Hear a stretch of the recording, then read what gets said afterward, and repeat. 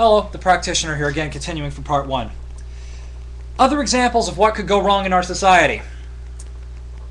For one thing, in part 2 of the Richard Dawkins video, in the second of those two-part videos, that is a video by Richard Dawkins called Breaking the Science Barrier. And what it is he's talking about the overall lack of public understanding of science. And in there, he shows a particular case, and this is only just one of hundreds of examples of this, of where where the wrong doctors, the wrong experts of a particular scientific field, were brought in to examine the corpse to do an autopsy on a young girl who had died of a brain tumor.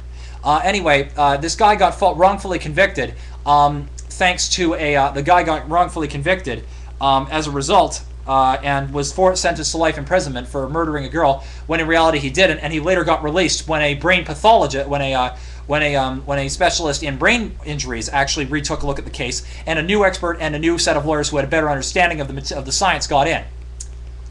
There have been thousands of people over this course of the several decades, probably hundreds of thousands of people over the course of several decades, who have been arrested on false charges or based on inadequate science. Couple of examples. One of the very first ones that happened in Canada just before DNA testing got in. A guy was convicted of rape.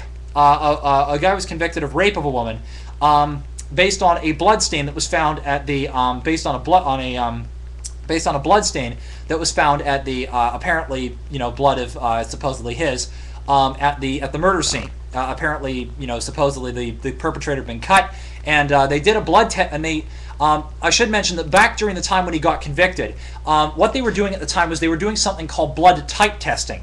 For those of you who don't know, there are 8 types of blood in the body: AB, A positive, B positive, O positive, AB negative, A negative, B negative, and there's a couple of others. But anyway, basically there's these 8 types of blood, and what they used to do was that only when they first discovered blood types, it was originally used in paternity testing. And ironically, that's another case, which I'll get to in a minute.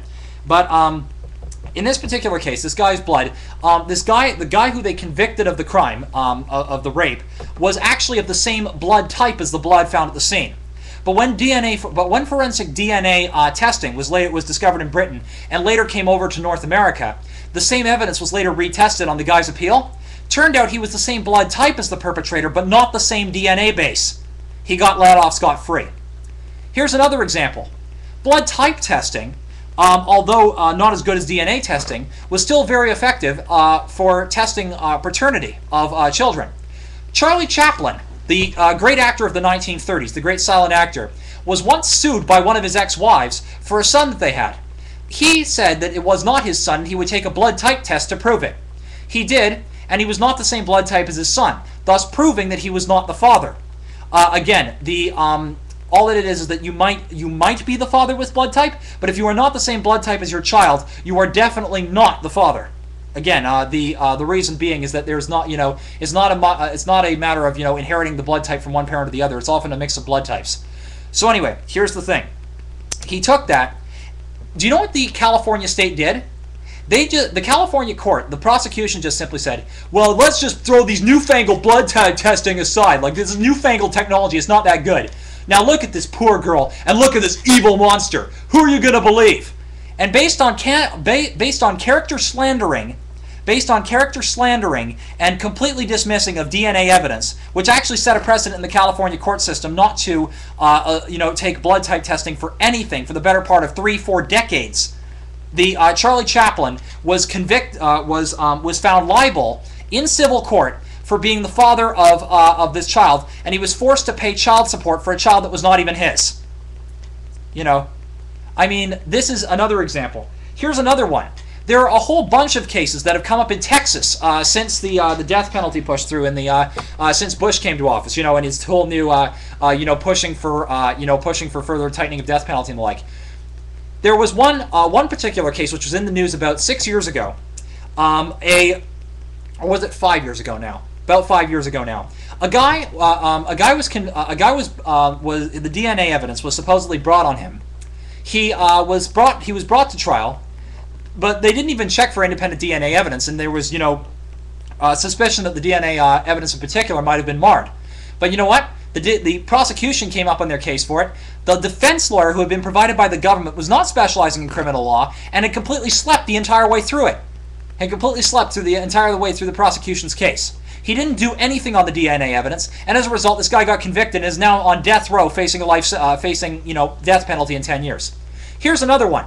In Canada, just about 2 years ago, a guy was about to be convicted of murder. And he was this close to getting convicted when some new evidence came to light. The guy was convicted. The guy was being charged with first-degree murder. There was DNA evidence at the scene, which had linked him to the crime, and they basically branded him as the perp. He was about to be convicted when new evidence came up that the guy who had been doing the DNA testing had falsified his resume to get the job and didn't even know how to do a DNA test.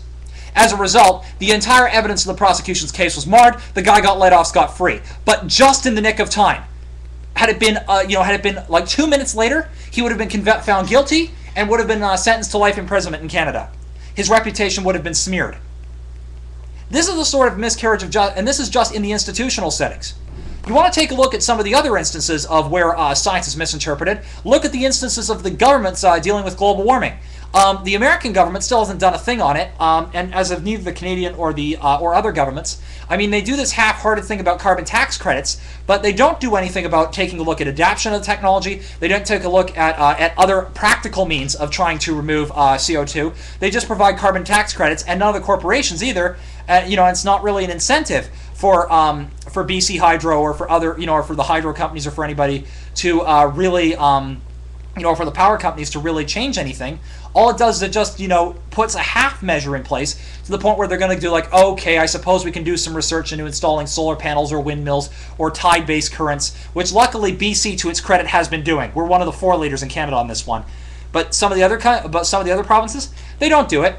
They just simply continue on as business as usual, due to the lack of understanding of the actual science pertaining to global warming. For further data on that, go see my video, Global Warming, and look at the science behind it.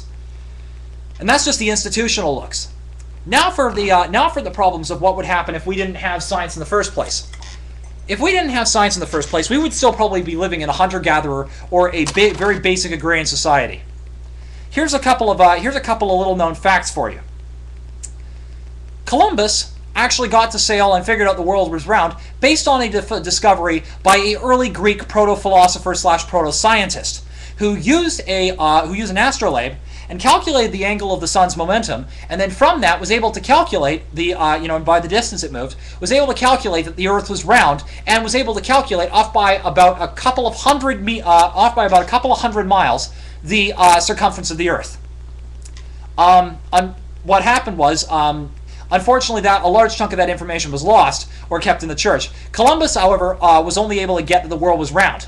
And he didn't know about, but the thing is, he thought that he'd just be able to keep sailing straight and hit Asia. He didn't know about North America. Nobody did. So, that he couldn't be faulted for that. But the point is, if he hadn't done that, if he thought the world was flat, he would not have sailed. And he wouldn't have been able to get that information about the world being round if it hadn't been for that Greek proto-philosopher.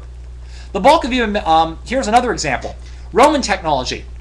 The Romans figured out portable plumbing, a very basic format, based on some engineering by proto-philosophers. Again, from Greek systems. The Greeks had a really, really good basis in philosophy, logic, and science. They were able to construct city-states and other, really advanced weaponry based on this. And some of that basis later became the basis for how the Roman Empire was able to maintain its technological height. And some of it later got rediscovered. Some of it, getting discovered later on, became some of the basis for, became some of the starting points for modern-day science. If anything, for a basis of a theory which was outdated and could be fought against. Besides, I also want to,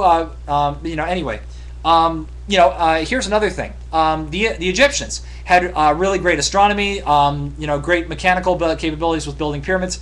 They even had a Leyden jar. There were actually reports of them actually having had primitive batteries using honey, a mixture of honey and vinegar.